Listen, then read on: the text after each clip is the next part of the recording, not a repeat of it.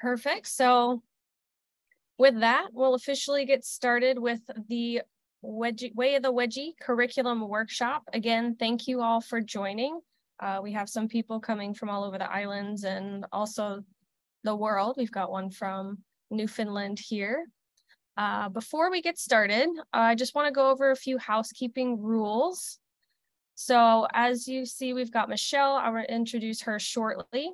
If you have any immediate or pressing questions, feel free to use the group chat, and she will be monitoring and making sure that you guys don't have any issues technical wise or any pressing questions you may have about the curriculum.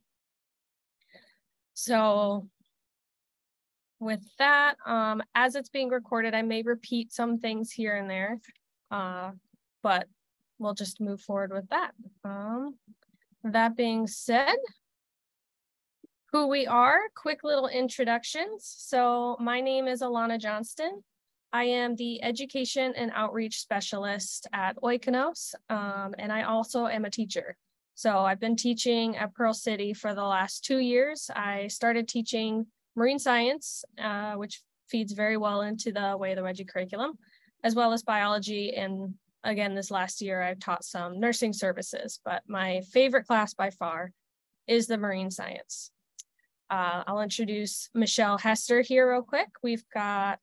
She's the executive director. Aloha, everybody. Thanks for coming.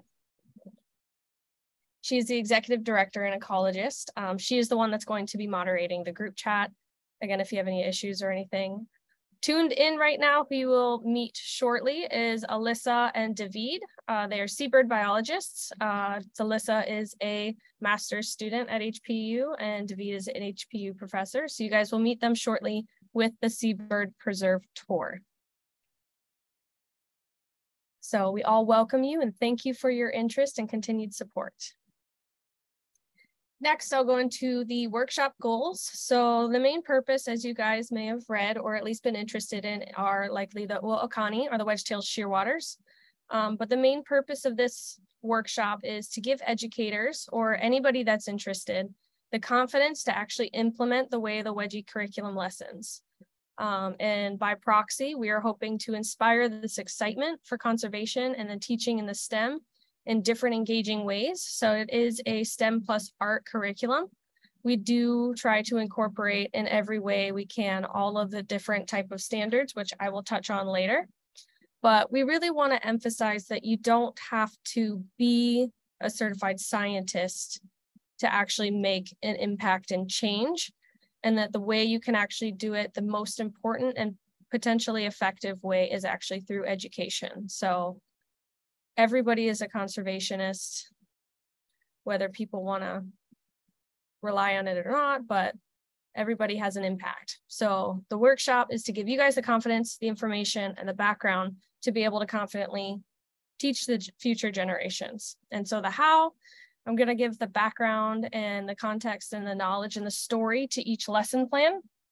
So each of the lesson plan packages, they are going to touch on certain scientific concepts very specific to the wedge-tailed shearwater.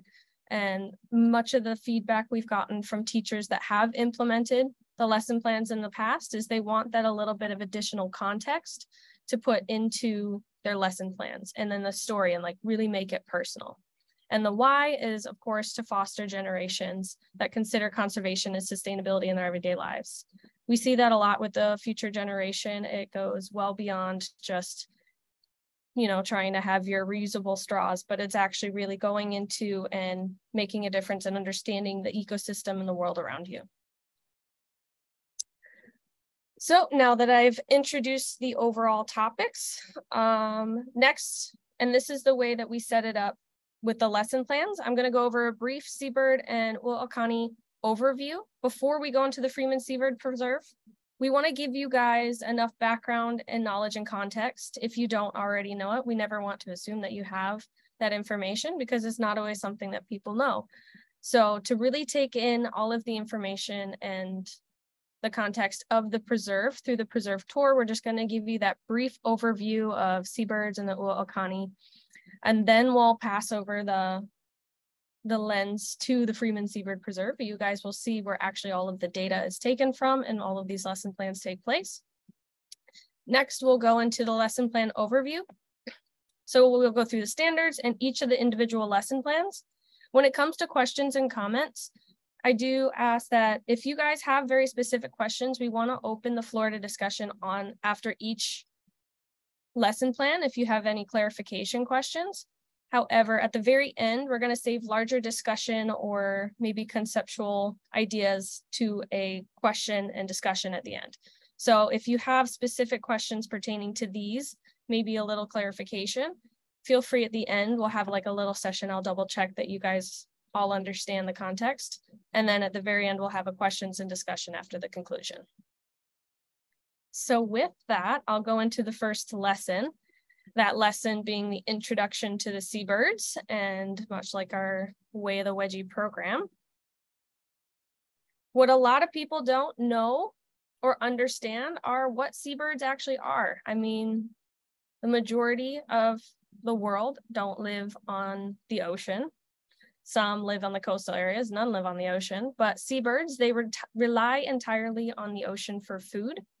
Then they spend the majority of their life at sea. So whether they're at sea flying or they're continuously just kind of moving around looking for food, they're always at sea. And then they only typically return to land to breed and nest. Some special adaptations that seabirds have acquired over the generations and evolution are waterproof feathers. They contain certain glands that they'll preen themselves and put these oils to make their waterproof feathers so that the salt water and everything doesn't affect their flying, as well as when they dive into the ocean for food, they can come back up and very easily fly again. Of course, you've got webbed feet.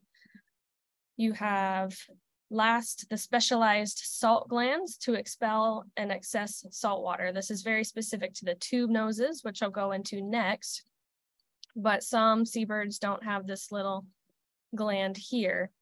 But this is what makes them very specific and adaptable to staying out to sea for years at a time even. So here we've got finally the introduction of the Hawaiian Uaokani, also part of the tube nose family. So moving on and going more into depth with that. So the common name is the wedge-tailed shearwater. Shearwaters belong to the family of these tube noses, and they are a cousin to the albatross. The albatross is the type of bird that a lot of people typically associate with seabirds as being very charismatic. They are related and they have that little gland. However, the wedge-tailed shearwaters, while we in the curriculum look specifically at the Uaokani being the ones on Oahu, we have wedge-tailed shearwater species that are native to Pacific and the Indian Oceans. So they are not currently endangered as they have a very wide range that they live in. However, we do find that their populations are declining over time, which is really pressing and very important. Other shearwaters in Hawaii include the newel shearwater. They're state and federally listed as threatened. Their populations are steadily declining, and we've also got the Christmas shearwater. So those three shearwaters reside on Oahu. Some additional Uaokani characteristics that make them the charismatic and fun and adorable little guys that we love. They have a very long lifespan, just like the albatross. They can live up to 30 years.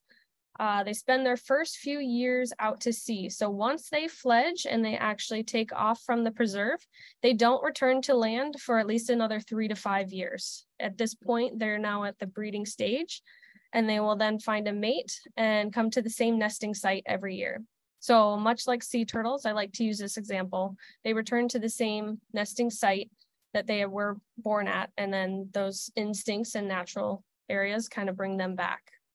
Their survival strategy and resilience relies on their consistency and experience.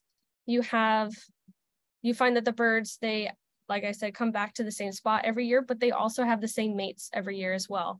So much like anything else, you build a relationship, a communication, they build these relationship communications to become better parents and breeding pairs over the years. And this consistency of going back to the same area, as well as the same pairs, this creates that resilience for them to actually, live and breed in the long term.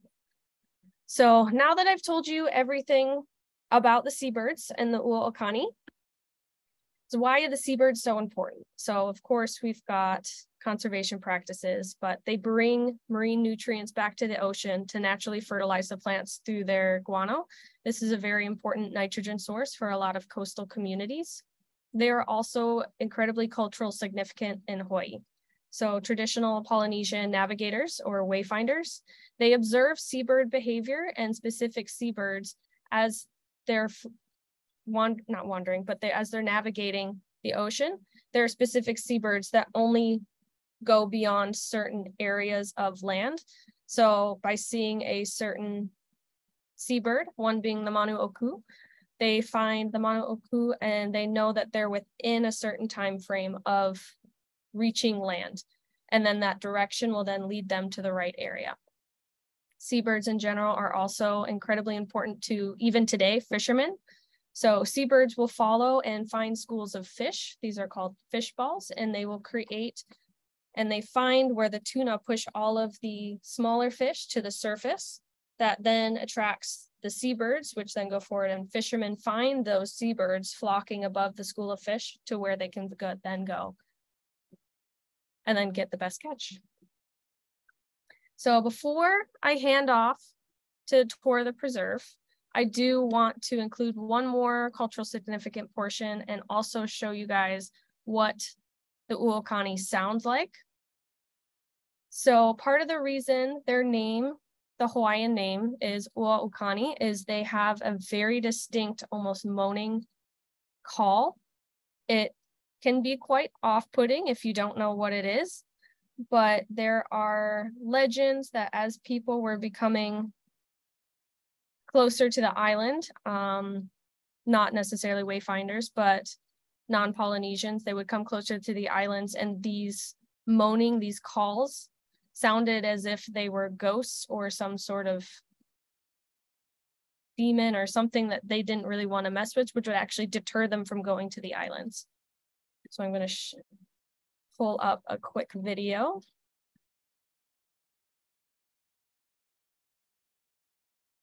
That video just being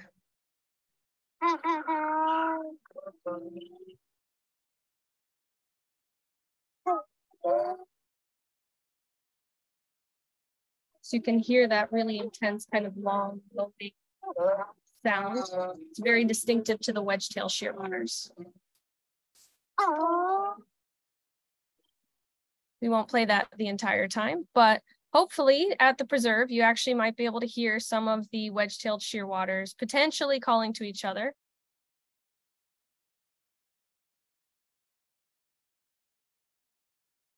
So the lesson plans as a whole, they're meant to be flexible. So they're supposed to be able to guide to your standards and your expectations.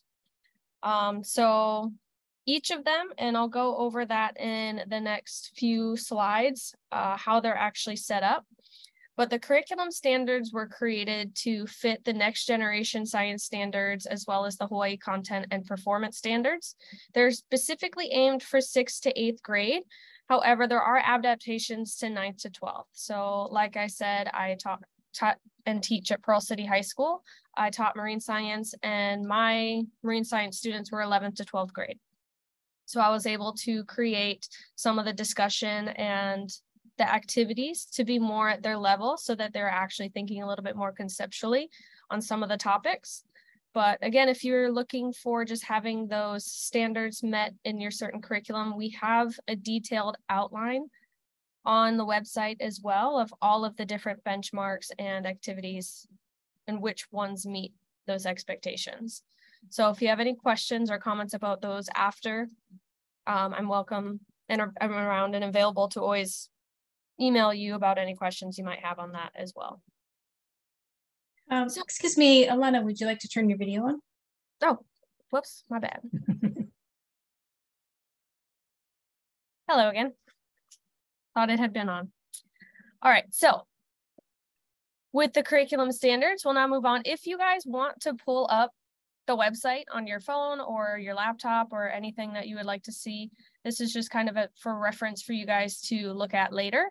All of the lessons are there, so I'm going to actually share my screen and show you guys the website as well. So if you don't want to pull it up on your own phone, I will do the little share screen over here and give you guys an overview of how you can actually use the website and how it's set up.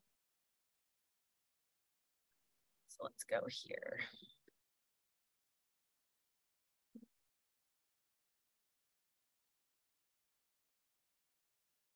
Can you guys see that screen? Yes, it's good. All right. So here we have, this website is run and operated by the Hawaii Audubon Society. So they have everything about the information, Meet the Birds, restoration, research, and lessons. I won't go into that for this workshop, but I'll show you guys exactly where to go to lessons. So if you press those lessons there, you'll go into the Way of the Wedgie. If you guys do plan on implementing this in the classroom, we do ask that if you have the time to please fill out this survey. This information helps us get grants and then funding to continue doing more webinars, as well as create more information and resources for you guys to use. So if you guys have the opportunity to use that, we please ask that you're able to fill that out. So as you guys scroll down, there's a quick overview of each of the lesson plans. You've got studying seabirds on land, population monitoring, the restoring a seabird colony, habitat restoration, so conservation, and then how we actually were able to restore the Freeman Seabird Preserve. Staying alive, we'll go into that, which is more of a game of survival. It's a physical game that we actually created some dice that you guys are able to play with. But it also goes into all of the different threats that the seabirds have. Next is the designing the nest. This is the portion that we have a lot of information given back to us that they feel as if they don't have enough information to implement like the science of the birds, and this is all located in this section here. This is often overlooked. This presentation here is actually part of the lesson plan. And here you'll find the lesson plan overview and standards. So this will lead you to a shared Google Drive where I'll show you guys how you're actually going to access those lesson plans and resources. So if you were to click that, it will lead you to that drive. If for whatever reason you want to actually go through and edit, I'll show you how to do that as we go through the next, but here's all the standards. Next, each of the sections, you'll see a teacher's resource and then a student's handouts and activities resource. Under the teacher's resource, you'll have all of the PowerPoints as well as the keys. There may not be as many under the teacher's resources because the student handouts will often be qualitative. Those qualitative ones don't necessarily need a key. So it's just whether or not you decide to do a more formative or summative assignment on that. But again, just going more into depth, the way you access that, very similar. We have a page, we've outlined it. So you've got lesson 1. I'll go into what the 5 E's are if you guys aren't already familiar, but the order that they're meant to be put in. However, the lesson plans as a whole, they're supposed to be very flexible to you. So you're able to take, if you wanted to just do the engage lesson plan, you only have to do that one. They're best paired together as well as best paired in order. So we have that flexibility for you to make it whatever it is you want it to be in your classroom. So whether you want to use the whole unit, which is what I did in my marine science class, as a whole course that lasted a few weeks, or if you wanted to use it as a supplement to other lessons and portions that you're going through. So you've got, say, population monitoring, something that is a whole section in the biology. You could use parts of this lesson, edit out what you want and what you don't want, and go from there. So the way you would do that, so you'll open up the lesson. This is the PowerPoint. Whoops, yeah, we don't want the PowerPoint. That there is the lesson. This is the key. If you're going to go through, it's the same principle for the student version, which has the name and then a period at the top. Again, you can edit that to be whatever you like.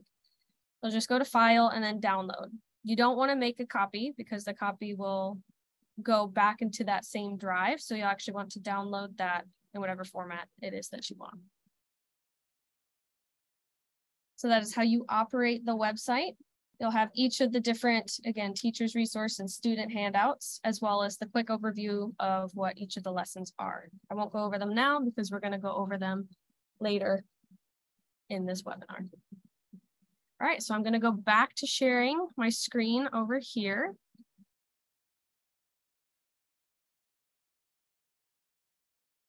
In the PowerPoint. So as you guys saw, if you're not already familiar, we base the curriculum on the 5 E's. So it's meant to go, again, in that order. However, you can take those lesson plans and individually assess whether you just want to do the PowerPoint as an informational session to introduce maybe conservation practices elsewhere, or just do the Explore if you want to go into more different details. But I'll go into what each of these themes are for all of the lesson plans. So every lesson will have an Engage portion. This Engage is always the PowerPoint. This is meant to provide the new knowledge, context, and definitions that you will need for the students to successfully understand, as well as start to critically think as a scientist in that mindset, what sort of information they need to move on to the lessons. For the Explore is typically, and all of them, very data oriented. So this is where the actual data that we've taken and collected from the preserve is put into a lesson plan, and we practice a lot of those math standards. So there's a lot of analyzing as well as graphing. There's some minor type statistical analysis, and that's where it becomes maybe more at the high school grade level. And those are able to, we have different adaptations for how difficult or easy you might want them to be. Next, we go on to the Explain. This again is best done with Explore, but you're going to explain the results. This is, again, flexible to your needs. If you want to have the students work individually, they can create or write up a paper or just answer the questions accordingly. You could do a pair and share, so have the students describe their different results from Explore and maybe some different conclusions they will have had, or do a guided discussion through the classroom. Next, we have the Elaborate. So this is where students begin to explore their unanswered questions. So less about actually breaking down the scientific data and more about describing what it is that they don't quite understand through the worksheet. And then last, we have Evaluate. This is the most flexible in terms of your grading and assessments. So this gives the students an opportunity to learn everything or show that what they've learned through all of the different learning cycles in one section. So I'll describe how each of those feed back into the lesson plans. But the curriculum package purpose as a whole, by implementing these 5E learning cycle, is you want to elicit the students' ideas as if they were actually scientists from the preserve. So you want the students to feel like they actually are the researchers and not just doing a worksheet for the sake of doing the worksheet. So you want them to actually recognize that this is real data taken from the preserve and actually see and make conclusions on the preserve as it's currently, and technically, currently happening. You also will be giving the students good practice, so science practices and concepts. So like we said, drawing conclusions from certain data sets, different analysis, as well as creating solutions and ideas that might help and foster the overall health of the ecosystem. And if you are based in Hawaii, this is a INA-based curriculum for Hawaii schools. There are a lack of resources for very locally based and native species, specifically in the science curriculum. So we aim to include a more comprehensive INA-based curriculum for Hawaii teachers. But this is, again, very adaptable as just general Seabird research globally as well. It's just as important to emphasize this research being done globally as well. Does anybody have any questions on that before I move on to the specific lesson plans?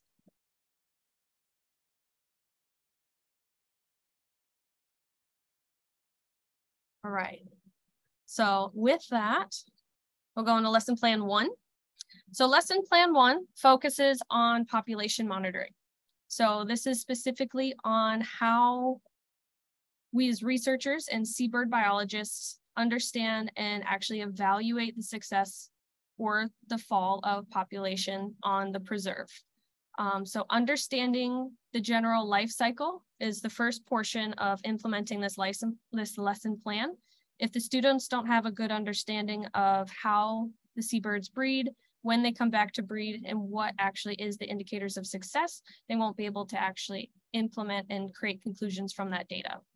So that data is to analyze and interpret. So they're going to take evidence from the phenomena, that being us actually looking and checking the nests, and then being able to see and going to quantify how successful the preserve is. And that's through nest checks, and then again through the nest success. So that's the engage, explore, explain. And then finally, the students should be able to infer these different conclusions on the overall health of the colony through these data sets, and also being able to understand their life cycle and seeing how those two correlate. So this is the end life cycle activity. This one is perhaps the most important in terms of terms. So up here I included what is population monitoring.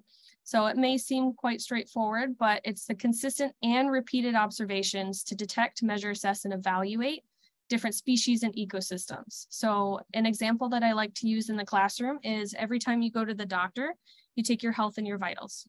So every time that you go there, there should be a level that should be standard, the standard that is what's normal and healthy.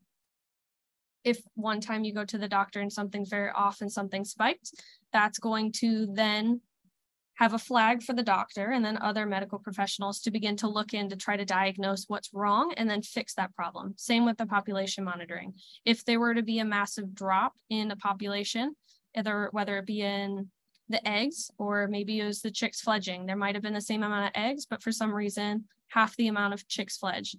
That gives us at least an indicator of where to start looking in the population and what happened for us to draw conclusions of what to do and better manage. So some terms and definitions to know going into the lesson plan. Some of these may be self-explanatory, but it's worth noting before going into. I'll start over here with the overall kind of life cycle. So you've got the egg laying period. I included this table here. It's included in the lesson plans, and it can be kind of confusing once you begin looking at it. So I wanted to break down the main terms and definitions using this figure. So you have the egg laying period, so the range of days that all birds lay their eggs. That's in July. So you see there the arrow going towards July. That's the point that we're at now. So at this point, all of the eggs should be laid in that time period there. Next, we'll have the chick provisioning period. So this being that April to October, more or less, also June, but this chick provisioning, this is once all the chicks are more or less actually hatched and thriving, and we can actually monitor the health of them individually. So again, the population monitoring, something that we do at the preserve and have been conducting since 2009. We regularly go through and we actually check a certain amount of chicks and then weigh them and check them for their health on a weekly basis. So this again is supposed to help us if there were to be some issues in the preserve, we can then identify and help manage and mitigate that. Next, we go on to fledging. Fledging is a term that is not commonly used, but we like to really emphasize in the lesson plans. This is when birds leave the nest for the first time and actually are on their own as young adults. So they're a fully developed chick. And then for shearwaters, this is when they actually first fly out to sea. So the official fledging is not just them kind of playing with their wings, it's when they actually actively fly out to sea. For the purpose of this lesson plan, we have active nests and inactive nests. Active nest is just that there's a live egg or chick, and an inactive nest. So when we go through and create these, here we go on to the next one, these censuses, we actually will label all of the nests as active or inactive, and we'll compare those two numbers to determine how the health of the ecosystem is functioning as a whole. Now we'll go into just again, a more visual representation of the shearwater life cycle. So in March, the birds start arriving, they begin looking for their mates. If they are a younger pair, they'll find their first time mates. If they are an older pair, they'll actually attempt to find that same pair from before. So they do mate for life. Of course, if something happens to that pair, they will then look for another mate at that time. April to May, the parents and their pairs will secure a nest site and they'll go on that extended foraging trip. That being for about that whole month, both of the parents are going to go out to sea for a month to try to fatten up and then really build up their supply in order to build and raise that chick. So we've got June to July, which is where we're at now, which is the egg laying and incubation period. I'd like to make a quick note on the July 14th egg count. Since 2009, once a year, well, twice a year, once a year, we end July 14th, the same day every year, we go and have an egg count. So we know on average that there are about 800 birds or 400 eggs per year. That is steadily increasing. The way that we know that is every year we go with a group of volunteers and ourselves, and we try to find and locate and count every single egg on the preserve. Then you've got down into the chicks hatching period. So you go to August. In between the chick hatching and the chick provisioning period on September 14th, this is the point where all of the chicks that are going to be more or less successful will have hatched, and we go through do the exact same thing that we did during the egg laying incubation period. That being, we go through and we find every live or active nest chick. And then that is what we compare the July to the September. That is the nest check. So that is the engage portion of this. So you'll compare those two data sets and then create analysis and conclusions off of those. And then next you'll go into the explain. So the explain is where the nest success. So you'll use different data sets of the monthly population monitoring to determine how successful each year was compared to the July and the September 14th. So it combines all of that information into one.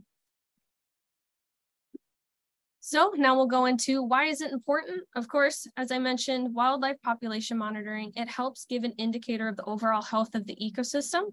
And then this helps the allocation of land management. So if it weren't for the birds going to the preserve in the first place, Freeman Seabird Preserve would never have actually been an area.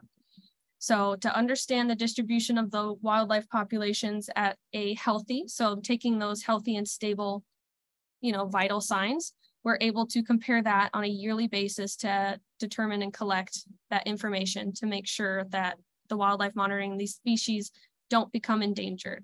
We're asked all the time, are these species endangered? And they're not yet, and we would really like to keep it that way. And one way that we do that is through population monitoring. Something worth noting, this is the end of one of sessions. This is the Oikonos group and staff. We this year had 427. So again, every year we have a new record of eggs. We had 427 this year, July of 2023. So we're very proud and excited that every year we have continued to have success. And it's just quite nice. Any questions on lesson plan 1 specifically before I move on to lesson plan 2?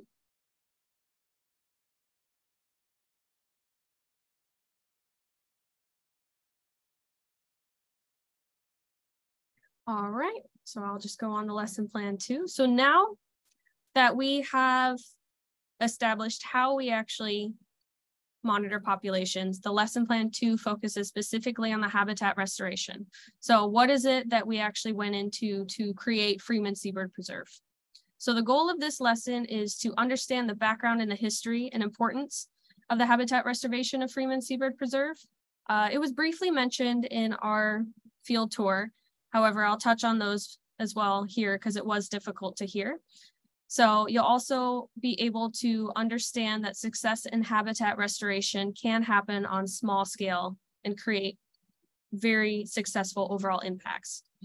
Next, we want to introduce the various nest types. So we were able to actually show you guys majority of the nest types at the preserve.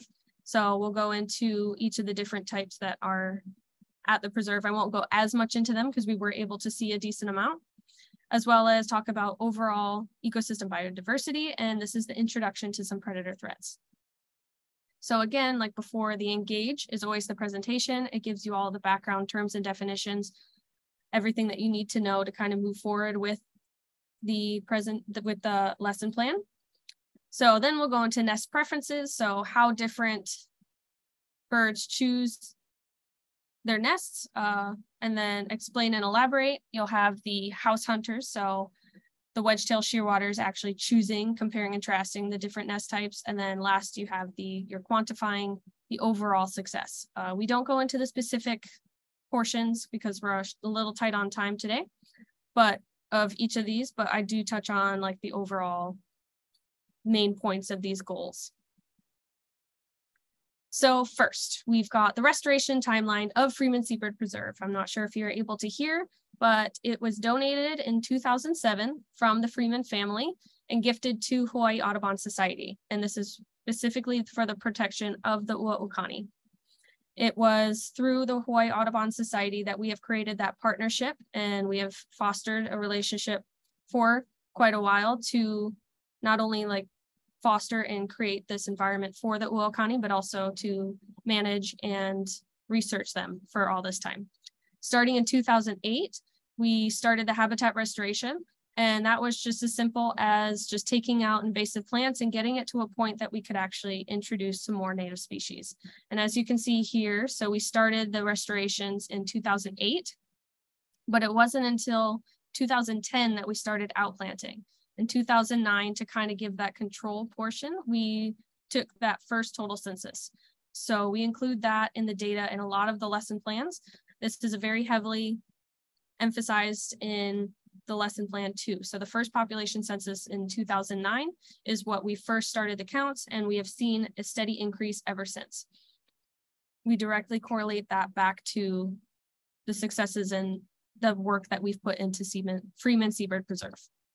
So that 2010, it's the first year we actually started creating those artificial rock piles. So that was the second bird that we had seen. The first one was located in the artificial tile nest. The second one is just areas of rock pile that we strategically created to make little nesting areas for the birds to go into. And this is where we started the outplanting. I'll go into specific types of plants that we introduced that are highlighted at the preserve, but in the PowerPoint, there are a series of plants that you're welcome to also research and go more into depth with about why they're important to Hawaii in general. So in 2013, this is when we started the construction and installation of the tile and brick. So this is the first wedgie that we saw. So this is the one with the tile where we got the reconstructed materials and we created those little homes and those little nests for them. Starting in 2018, we got the funding and the collaboration with the Hawaii Windward Community College and began the construction and installment of the ceramic nest. This was the one that you actually take the lid off. It had those louvers to give a cooler temperature overall, and that's talked about in lesson plan 4. So we'll go more into detail on that. In 2022, we had a huge success, being that that was the first year that all 14 ceramic nests were occupied. So every shearwater that chose to lay an egg there was there, and we actually had 100% success in an egg. And as of this year, like I said, new record nest count. Every year we're having some sort of new feat that we've accomplished, and it just shows how successful Freeman Seabird Preserve has been. So some of the highlighted conservation efforts, we only chose 2 of these. So we got the Naupaka. I want to quickly highlight this photograph here. This was done by a local artist, Patrick Ching. He does a beautiful job at including and incorporating an entire ecosystem and fitting it into one page or one canvas, essentially. So you've got all of the different types of native species. The 2 that we have highlighted over here are this is the Naupaka in this corner, and then the Ojai in this corner. You got the beach morning glory. I'm trying not to get that little tab here, but the beach morning glory down at the bottom, as well as the shearwaters. Seabirds do tend to flock, so those bird balls, you've got the Eva, you got the red-tailed tropic birds, and then the wedgies surrounding the bird ball, and you've got the islands in the background and bringing together the whole ecosystem. But the Naupaka in particular, we had that one bird that was nesting in the bush. So this creates more native and natural habitat for the shearwater specifically. It's also a great resource to increase coastal resilience. So this prevents soil erosion. It's a great material to just have as a land cover. It's also very culturally significant. I'm not going to go into it in this presentation, but there are a lot of culturally significant Hawaiian stories associated with the Naupaka. One of the other incredibly highlighted species is the Ojai. So the Ojai is a currently endangered or threatened plant species on Oahu. They're one of the few remaining endemic species. So you've got native, so plants that are just native to the area, but also native to other areas in the world. The ojai is endemic, meaning that it specifically found this species in Hawaii. And this species is really struggling to thrive due to invasive species, as well as all of the urban development happening around it.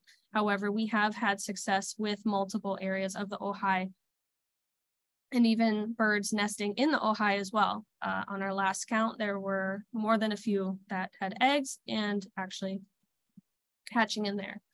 And if you didn't know, quick little fun fact, Hawaii is actually known as the extinction capital of the world. So it is an area with a lot of endemic species. And unfortunately, a lot of these species have declined and or gone extinct. And this is something that we continuously find throughout Hawaii. So moving on, why is this one important? Adding why these important slides are to give you guys a better idea of how to begin the discussion and context. So habitat restoration offers wildlife the safe and comfortable environment for them to easily and accessibly go back to every year to successfully breed. By incorporating these native plants, you increase the overall biodiversity, not only of the islands, but also globally. So by having more, not necessarily niche, but endangered species, you're going to increase the overall biodiversity, which supports the overall ecosystems. Quick little water break. And Freeman Seabird Preserve, it shows that you don't need thousands of acres to effectively influence wildlife management. We have 1 acre and that brings back 800 birds every year. So this really shows that even in your yard or anytime that you're going on a hike, sorry, quick little cough. So this shows that you can also make a difference. So making sure that you don't introduce invasive species and giving those native species a chance to thrive and live, as well as going and outplanting. So I've got different plants just around my apartment that are native species, and I'll put them outside sometimes to act as pollinators. Are there any questions on lesson plan number 2? So that's completing the importance of lesson plan number 2 and the habitat restoration efforts. Sorry for a little coughing fit.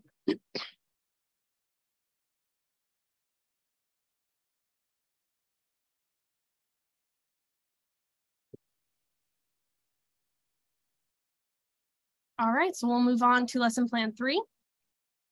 So the overall lesson plan package overview. This one is by far one of the most popular of the lesson plans.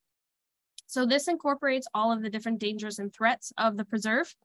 It's meant to give the students an idea of what conservation solutions are to prevent the unnecessary deaths to the shearwaters.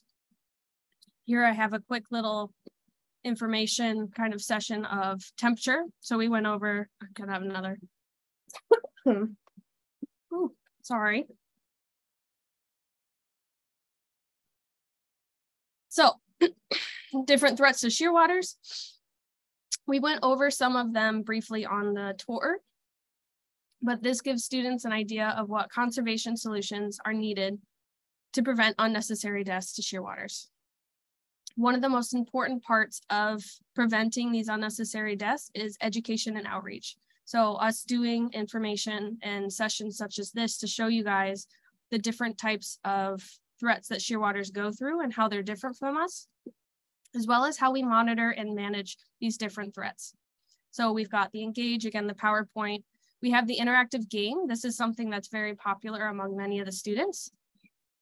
Conservation brainstorming, so allowing the kids the opportunity to try to come up with different ways that they can help and foster the wedgies. Then we go on to elaborate, so staying alive.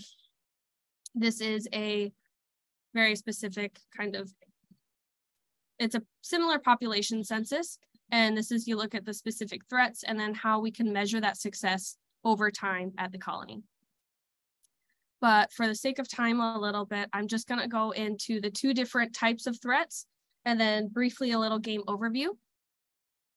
So like we mentioned before, we have land-based threats. There's rats, mongoose, cats, and off-leash dogs. And more recently, we have barn owls. The mongoose and barn owls were both actually introduced species to prevent the rats and then the mitigation of the rats. And unfortunately, both of those species have become more or less, maybe potentially more of a problem than the rats themselves. In Hawaii, we do have a problem with a lot of feral cats. They just do tend to go rampant, and as well as off-leash dogs. So this poses a hazard and a threat to the birds by killing them. Artificial light. So artificial light, like sea turtles, when the chicks fledge, they are nocturnal, so they fledge at night. They go towards the light of the moon to direct them towards the ocean. And unfortunately, in such urban areas, there's a lot of artificial light. This pollution causes fallout, and fallout means when the birds go towards that light, they end up falling on the ground. And then once they get on the ground, because they're seabirds, they don't have that strength and that ability to just get themselves up and off the ground again. This causes them to sometimes fall on the roads, which is very detrimental, and people don't always notice them. Again, it's nocturnal, so it's at night, and they get hit by cars quite often. They're then more susceptible to, again, the rats, mongoose, cats. They are still young fledglings, so they're still learning how to be birds, and this artificial light fallout is quite detrimental to their population. Then you have habitat loss and development. This is very specific to Freeman Seabird Preserve, but is seen all over the islands as well as the world. So humans stepping on the nests on properties. So just because we have the Seabird Preserve doesn't mean all the birds go there. You'll have the nests going to certain areas where people might not be as kind to the shearwaters, or areas where they might not know that they're there. And then when they actually take apart, say their wall or anything that they're working on in their yard, it may then damage the eggs or the chicks, or potentially push the adults away. Next, we got marine threats, something that people are probably very familiar with at this point. There's marine debris and entanglement.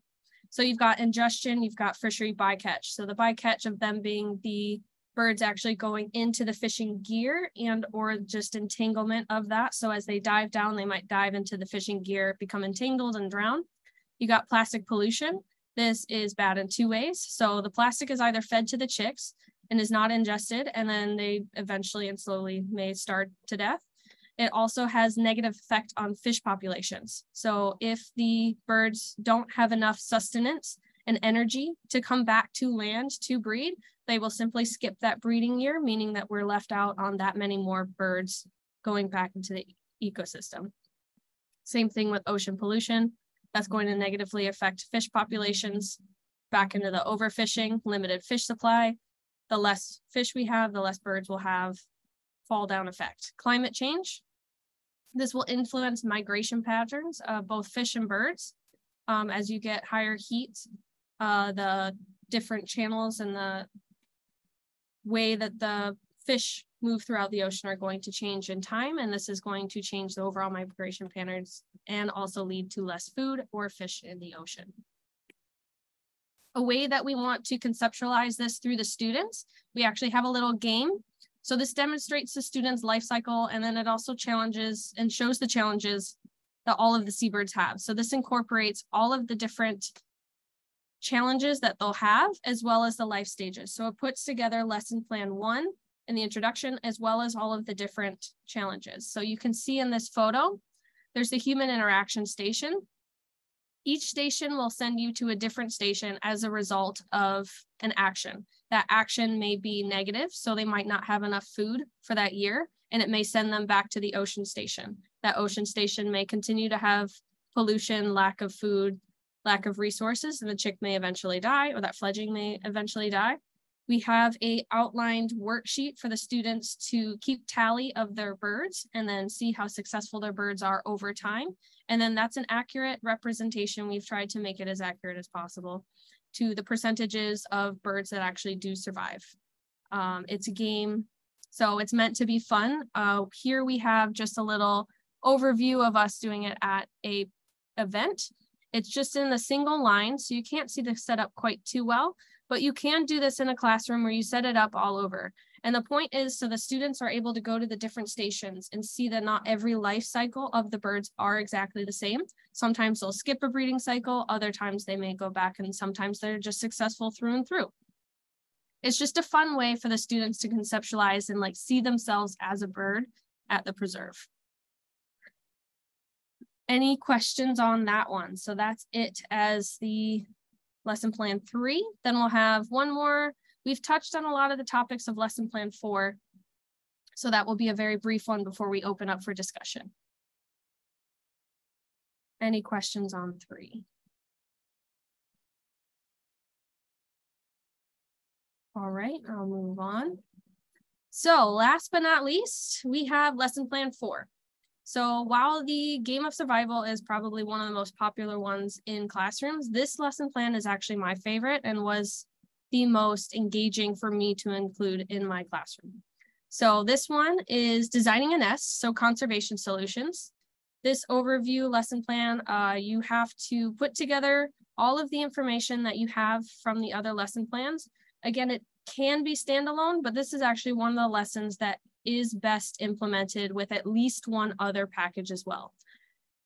At a minimum, if not with the package, you'll have to adequately introduce through the PowerPoints and describe that story to the students for this to be very successful. So the students will design a nest and they'll go through different levels of that design process, and they will be able to actually try to put together and conceptualize what it is that needs to go into the creation of a nest for it to be successful. So they'll have to consider threats, human impact, seabird biology, and then at the end, they'll be able to contrast and compare how these different climate change solutions can fit into not only their nest, but also into different nests that maybe seabird biologists are creating in the future.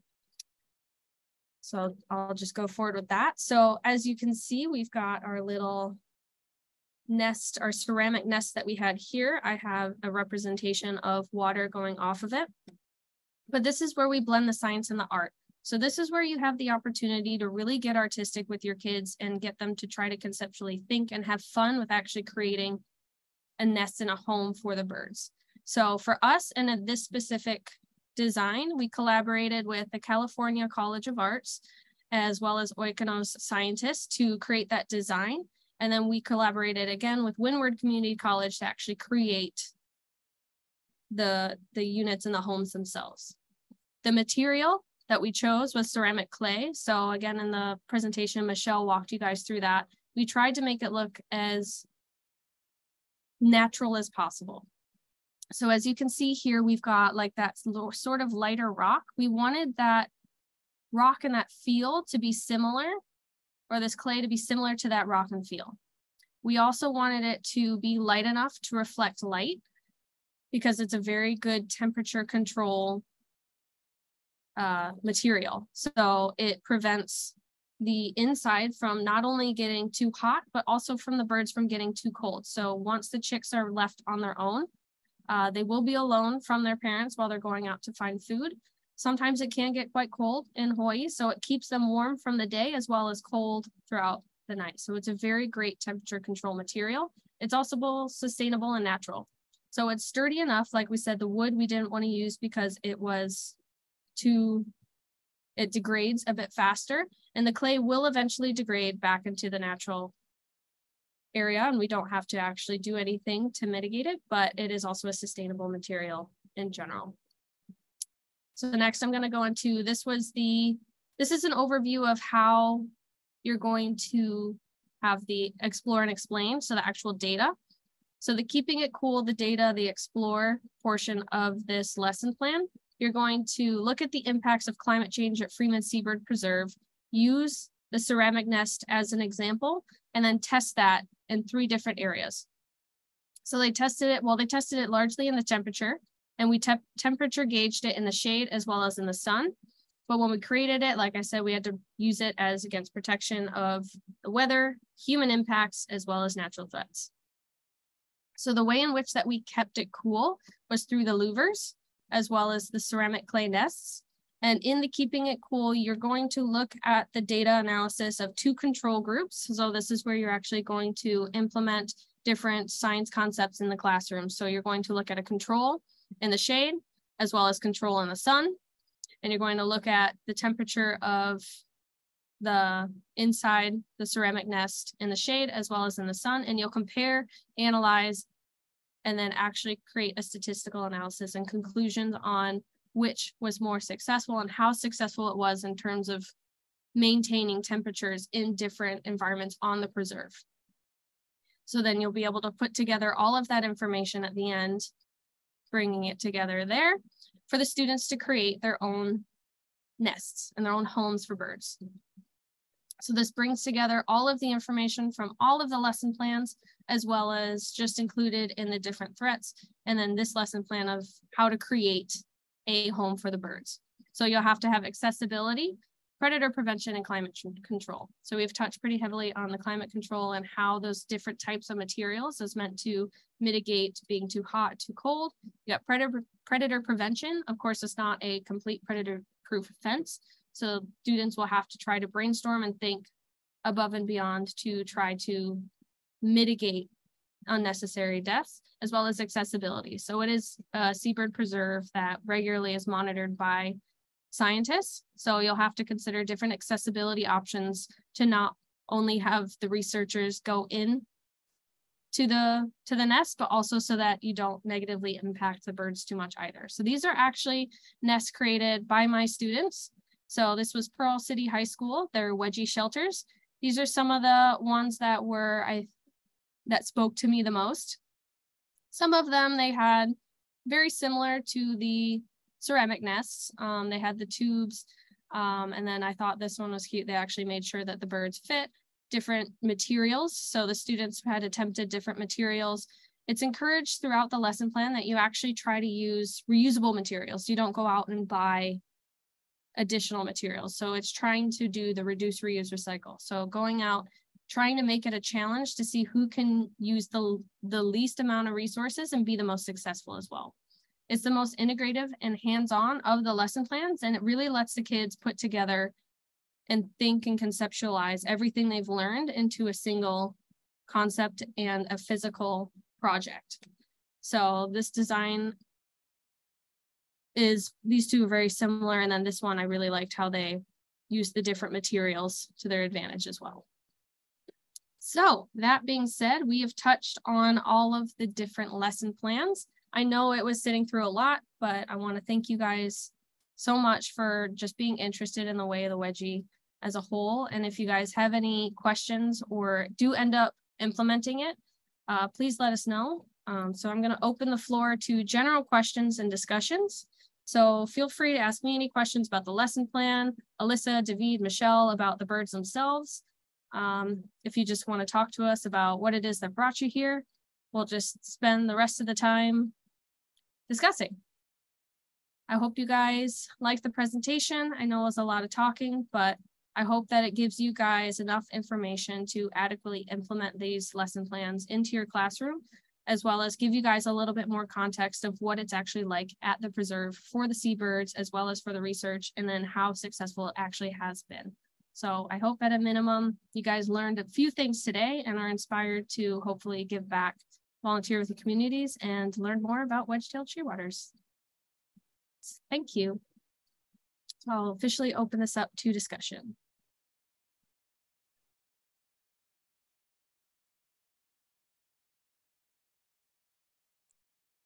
I have a question. I was just wondering if you guys bring students to the preserve and what that looks like in different capacities. Do you ever have high school students collecting data or volunteering?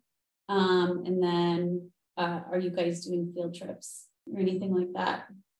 Yeah, so actually here in this photo, this photo here, these two, my students weren't able to make it, but we did have a field trip at the preserve with Pearl City High School. And so this was taken, they brought their nests to the preserve and we took the photo and we tested how successful they would be.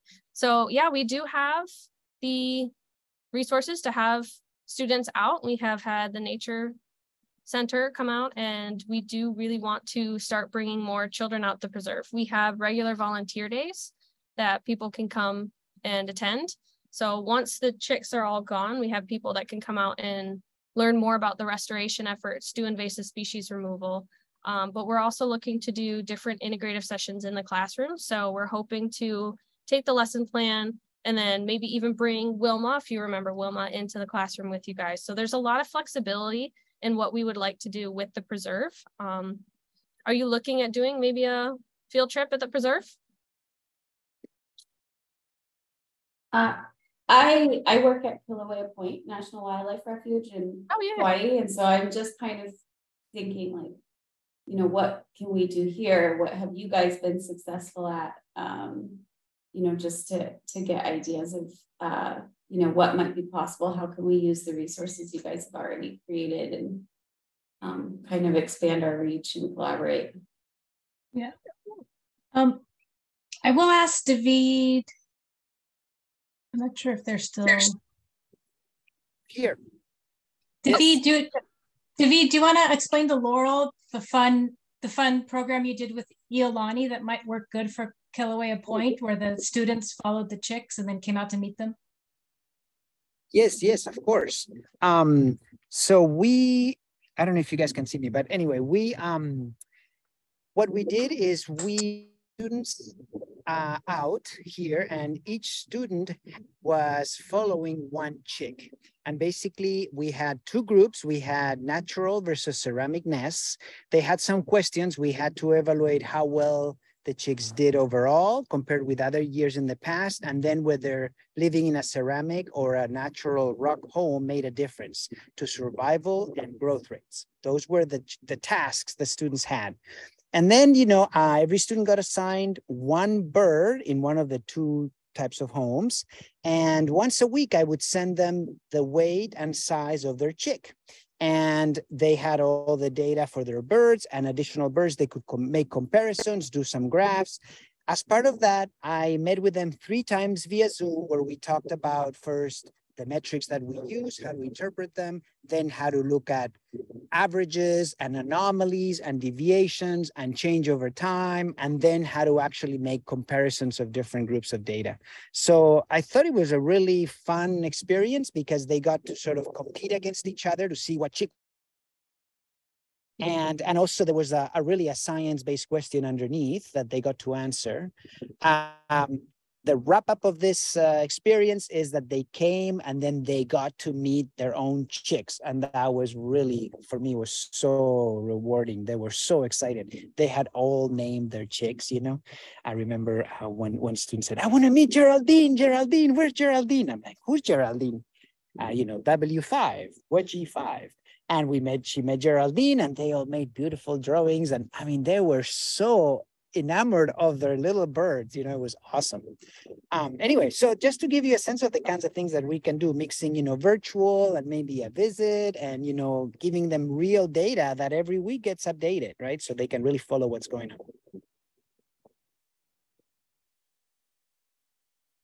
That sounds like such a cool project. Yeah, so I mean, we're doing this every fall. We collect the data. It's just really straightforward. You know, if we can hook up, you tell me how many students you have. I'll give you some, you know, a summary of week by week, and then we can have some Zooms or, you know, however it works. And let's do it. That'd be really, really fun. Mm-hmm.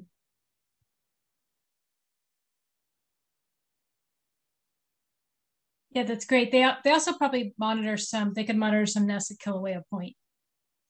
Oh, that'd be really great. Yeah. That would be really, really fun. Yeah, we can, you know, we can share. Our protocols are really straightforward, really simple. You may need to, I'm sure have a wildlife refuge person with you, you know, but it's great. And we do fun things like, you know, if the student gets pooped on, it's extra credit points. So that way they're fearless, you know, they're not worried about getting dirty.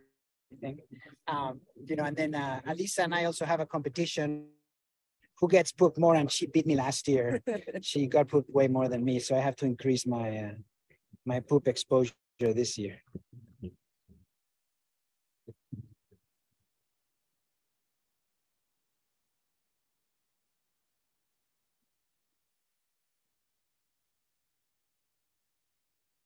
Can I hear if there's any other teachers in the audience that are thinking about implementing part of this?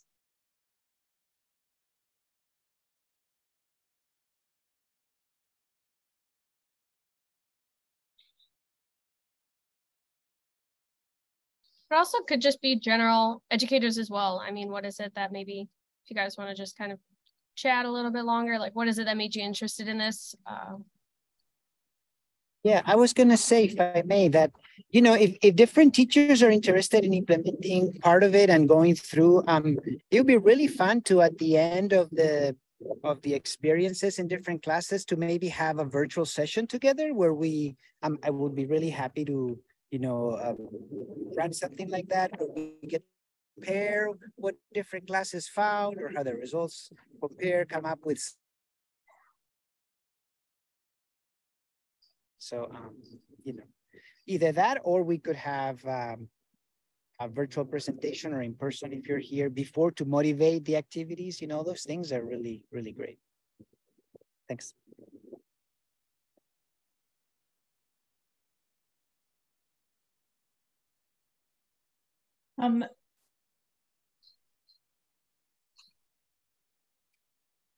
So Enrisa or Alex said they would like to bring it to Kilauea School on Kauai.